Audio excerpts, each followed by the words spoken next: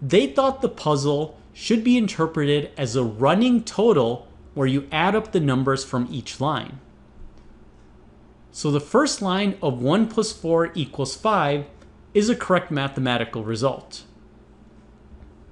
In the next line where you have 2 plus 5, you should preface that by adding the result of 5 from the previous line. When we add 5 to 2 plus 5, we get the answer of 12, and that matches what's given in the original problem. We now add 12 to 3 plus 6, and that gets us to 21.